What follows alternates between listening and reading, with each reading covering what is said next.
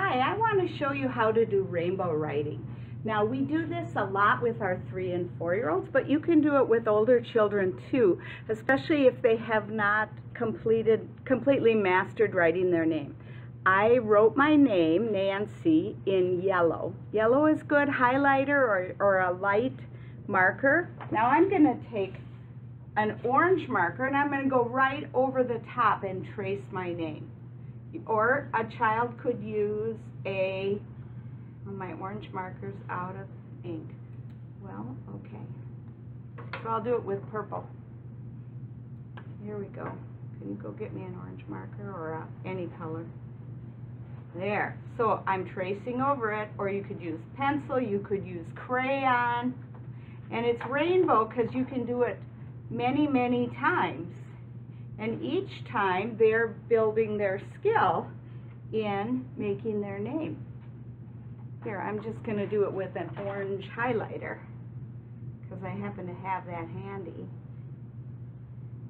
And especially our 3- and 4-year-olds are not going to do this perfectly. They're building, they might still be using a fist grip. That is not unusual.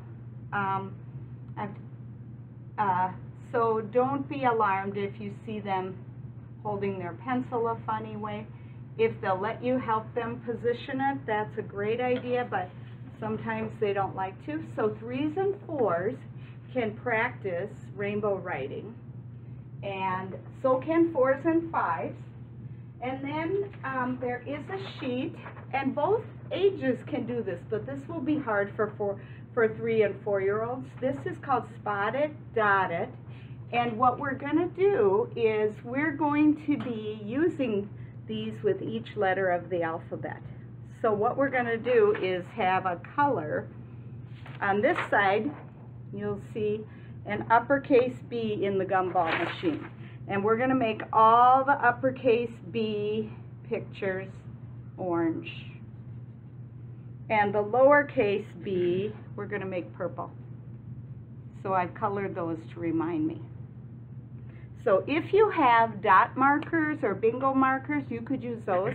Otherwise, crayons work great. So I'm going to find some uppercase B's and color them in. And this is where slower is better because it's easy to make a mistake if you're hurrying. I don't have all of them, but I have a few. All right, so there's some of my uppercase B's. I have more to work on. Now I'll do a few lowercase B's. And those will be purple.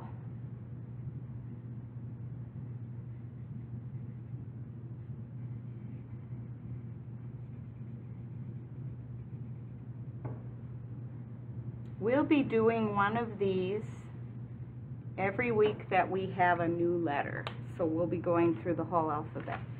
And I think I forgot to mention how to make the letter B in sign language. It's like this. Put your thumb in. B, ba, B, ba. I'll try to remember that next time I introduce the letter of the week. But this is the letter B, ba, in sign language. Thank you. Have a good day.